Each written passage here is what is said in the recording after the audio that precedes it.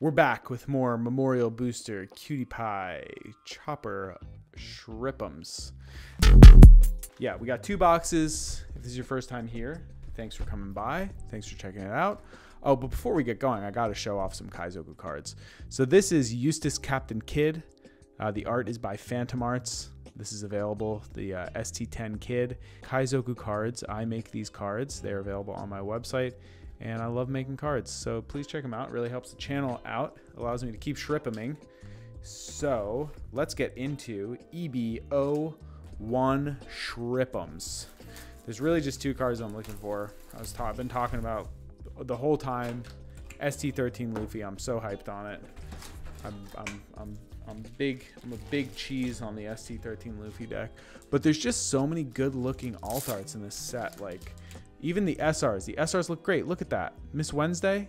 That's a fantastic looking card. I feel like they just keep leveling up the One Piece card game, you know? And what's cool about this set is every box you get 3 hits, which is crazy. We're not used to that. Usually there's boxes with 2 hits, but I think since they started doing SPs and stuff, we've been seeing more hits per box, which is great. But this set doesn't have any SPs. It just has 1 secret rare. Bon Clay, which I'm sure we'll see one of him in this video. And then there's only 3 leaders. So in a case, I think you're pretty much guaranteed to see all the leaders. I guess you could get 2 copies and 2 copies of one.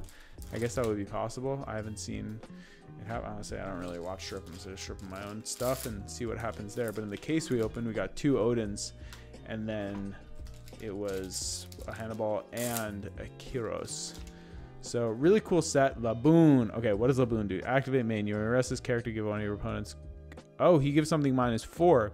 So very cool. Laboon and Brook work well together because Laboon gives -4 and Brook gives -1 and then kills a 0 cost. So you can kill a 5 cost if you play Brook and Laboon, and you set up a 5k swing and a 4k swing in 1 turn.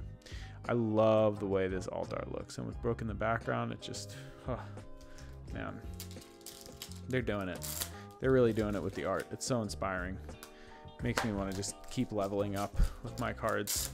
And it's been really fun finding artists, you know, that, oh, here's our Bon Clay. I started working with this one artist, Uchiha Jake. His stuff is so cool. I'm so psyched to be working on his things. And of course, HZ19 is just the powerhouse of Kaizoku cards. That man is a true man on a mission. He is really becoming legendary.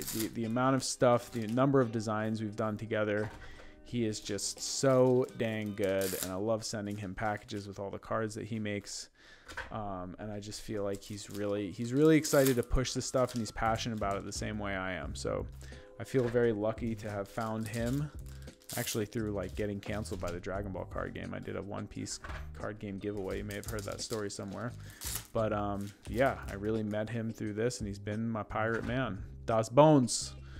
We got 3 of those Das Bones now. All right, right into the next box.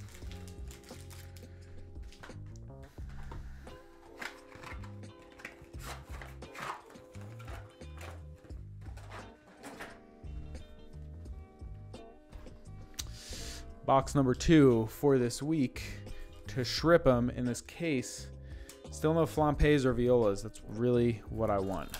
I really want them. But I think it's probably about time that we come up on a leader. I think it's likely we'll see a leader in this box. Nonetheless, let's get into the Shrippum ceremony. Oh shoot, I forgot the most important part of the ceremony is the bless him. Bless him, the Shrippum. Keep that over there. Yeah, so just a really fun set to open. I feel like the art just keeps getting cooler. I'm super psyched for set 7, and we're starting to see reveals for set 8 now, which also looks really awesome. The pudding leader looks dangerous. I'm worried.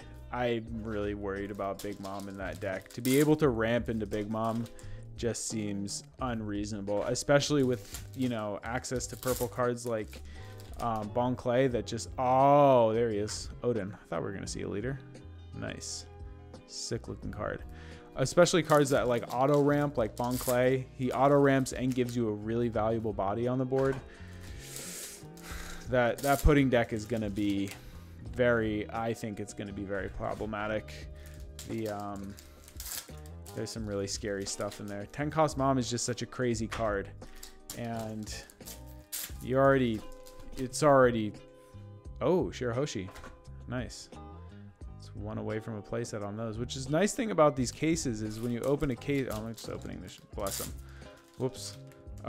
What's really nice about opening a case of this is you get multiple copies. Like when we opened our first case, if you watch that video, there's a lot of double hits in that box. I think we got like 2 Violas, which is a card that I think is very, very good.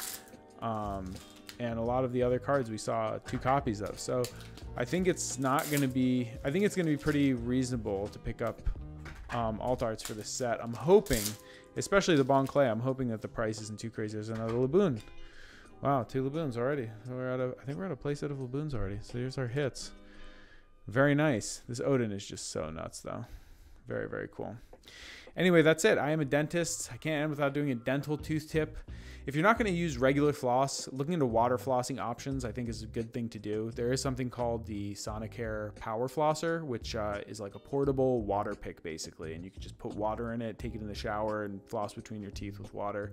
I don't think it's as good as flossing, but studies show that it is really quite good. So I think it's a worthwhile thing to check out if you are not a hand flosser.